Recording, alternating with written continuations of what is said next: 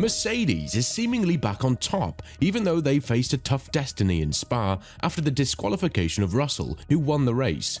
But even with this factor in mind, the Silver Arrows have quite a competitive car, one that Verstappen was unable to overtake and be near in terms of pure race pace performance compared to the last couple of years. With Spa being the fourth race that Verstappen hasn't won, and the second one in this span that he's finished in fifth, rumours have resurfaced about the potential collaboration between the Brackley-based squad and the Dutchman. And with a lot of important talks happening in Red Bull during the summer break, could this be one of the talking points that the team will focus on after Verstappen's latest statement? It's safe to say that Mercedes are back on track, as the team won its third race of the season, even though they were stripped of a 1-2 finish that would have seen them dangerously close to the top 3 teams in the Constructors' Championship. Nevertheless, scoring this result after starting P3 and P6 on the grid on a track that Red Bull dominates during the current regulation era is a massive statement from Mercedes, and it's something that they have worked on for quite some time now in order to convince Verstappen that they have the right machinery for him to continue the championship winning streak outside of Red Bull.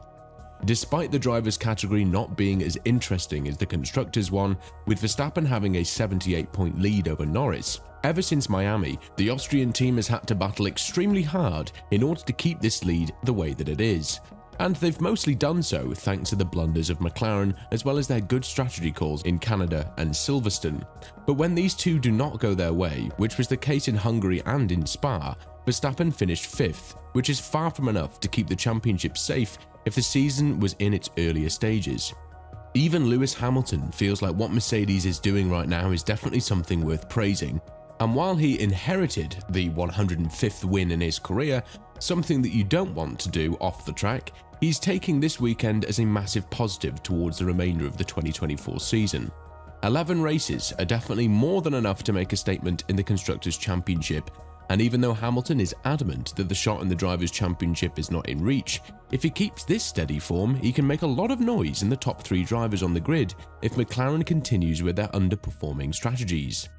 Elaborating on the result of Spa as well as Mercedes' future, Hamilton's comments are definitely something that Verstappen would like to hear if he's to change scenery in his career.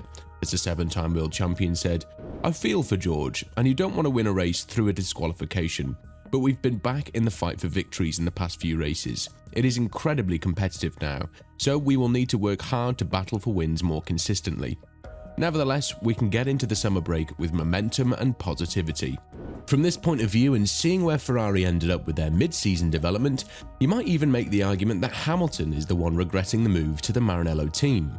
But that is, of course, something we cannot go deeper into, given the fact that it's a done deal, and we have no idea how the Singaporean upgrades will work for the Italian squad, as they're quite hopeful that they would bring them back on the right track.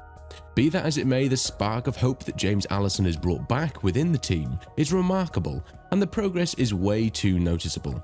Because for you to win on a track that you expected to barely fight for podiums, again on pure race pace and strategy, goes to show that the trend from here on can be up and not down, like in the previous situations that Mercedes have found themselves in. When you have the CEO of Mercedes publicly lobbying for his Verstappen move, there's nothing more that you could say in order to express the wish that the Silver Arrows have when it comes to having Verstappen on board. And while this would interfere with their wishes of bringing Antonelli too, it has been reported that Russell could be seeking a future elsewhere because of the unique opportunity that Mercedes has to pair up Antonelli, who is labelled to be the next Verstappen, and Verstappen himself.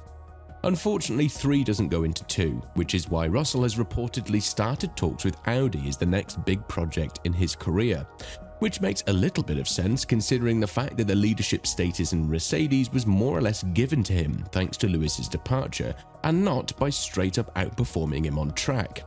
And when you combine the poor results of Red Bull in the past couple of races, as they couldn't count on Verstappen factor to win one of the last 4 races, you would understand why Mercedes has such a great wish of signing the 3-time world champion. This is why Verstappen might be looking for a change of scenery, and the remainder of the calendar with 11 venues left is looking more and more promising for race wins for other teams other than Red Bull. With Wolff still keeping the seat of Hamilton open, the Austrian admitted that he would want to wait and see what would happen in Red Bull before he makes the final decision. Even though Wolff admitted that the first choice right now is Antonelli, he didn't forget to say that the seat is always open for Verstappen if he's willing to take it.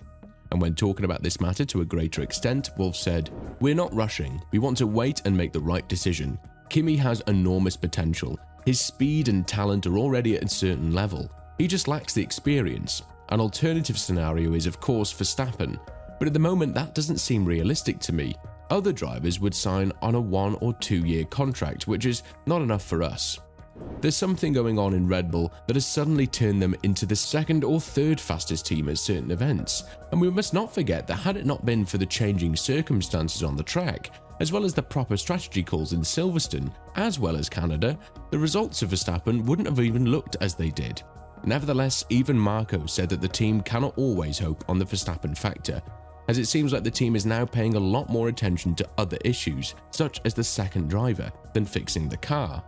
I'm not saying that this isn't an important issue to fix, but if you're to see where Verstappen ended up, P5 from P11, which is a good recovery race considering that Norris finished P6, it's nowhere near where Red Bull were in the past couple of venues here, when Verstappen won from starting P14 and P6 in 2022 and 2023 respectively. Be that as it may, the 3-time world champion has stressed how important it is for his team to work on the car rather than focusing on other issues. And when being asked about Perez's future in the team, one that's looking quite uncertain right now, Verstappen went on to say, "No, Perez did not hold me in the race. He was driving his own race. We made the right choice in that, and it wouldn't have made much difference to me if he had pulled over earlier. Our first concern is the car. That is what we need to focus on at the moment. Checo's weekend was positive in my opinion." Starting from P2 and ending P8 is everything but positive. Even though you could argue that the strategy for the Mexican driver was quite questionable, and while Verstappen tried to defend his teammate, we cannot forget the fact that he lost around 5 seconds driving behind the DRS train that Perez provided for both Russell and Verstappen, hence the ability of Norris to catch up a lot quicker on the new tyres. Be that as it may, the situation in Red Bull is quickly getting out of hand, and now talks will take place as to who would be better choice to replace him, Liam Lawson, Ricciardo, or even Tsunoda, as this is another question on which the high-profile people in Red Bull have different opinions. For example, if you were to ask Horner, the best choice would be Ricciardo, but Marco is keener on promoting Tsunoda and giving the vacant seat to Lawson, something that would be quite interesting to watch throughout the summer break. We've seen that there's a lot of talks between Ricciardo, Mekies and Horner after the Belgian Grand Prix, and Ricciardo left this chat with a huge smile on his face, which is likely to be the promoted smile that is engraved on his face. Whether or not this would hurt Red Bull's chances of winning the Constructors' Championship, time will tell, but it's now evident that the comfort that they had in the past 2 years is gone, and this is likely the narrative that will continue in 2025 as well, which means that Verstappen is very likely for a change of scenery amid all of the controversies, intra-team tension and scenarios that are going on behind closed curtains. With all of this in mind, do you think the Mercedes is now slowly but surely shaping up to be the next big project in Verstappen's career? And if so, do you think that the Silver Arrows would push towards a scenario in which the Dutchman would be paired up with Antonelli, creating a lineup that would absolutely shatter the Constructors' Championship? Let us know in the comments below, and once you do that, make sure to click on the video that's appearing on your screen right now.